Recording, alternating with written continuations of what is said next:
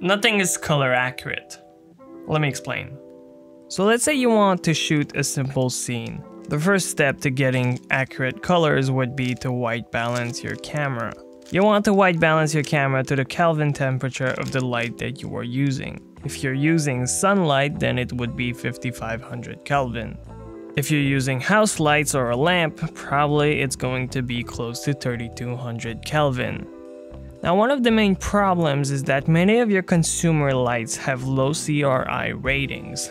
What is CRI? Color Rendering Index. And it basically means how color accurate your light is.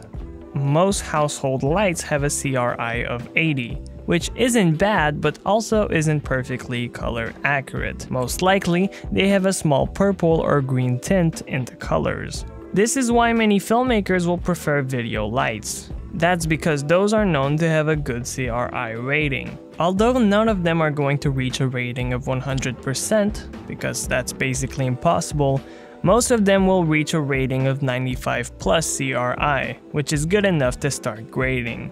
Okay, so let's say you set your white balance and you have a high CRI light. Now what? Well, even if your light is perfectly white, it might bounce off of a surface and give it different colors. A common scenario is on wood. If you light something with a wood-like surface, then the surface will bounce back orange light.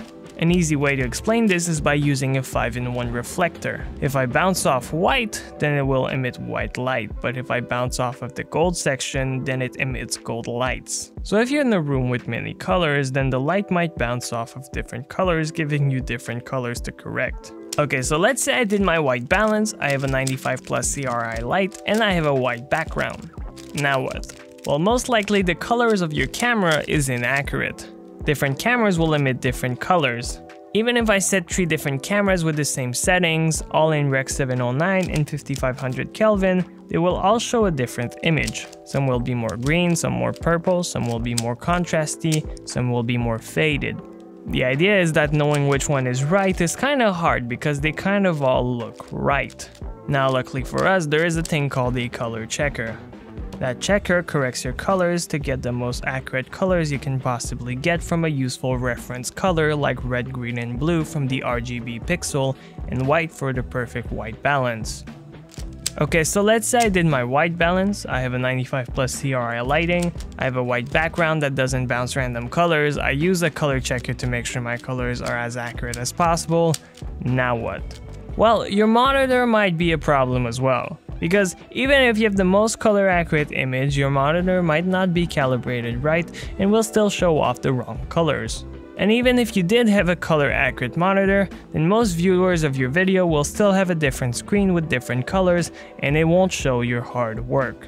And even if everybody had a perfectly color accurate monitor, would it even matter? And actually no, it wouldn't.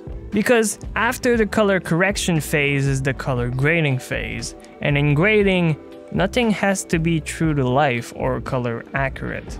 In color grading, it's more about the appeal of the color and less about the accuracy of it. So now the question is, why would someone want color accurate footage? And color accuracy is mostly used during the color correction phase. If you start off with accurate colors, then it becomes much easier to grade it later on. Because at the end of the day, nobody asked for the most true-to-life footage. All they wanted was something that was pleasing to the eyes. So, no, nothing is color accurate, but then again, no one said we needed accurate colors.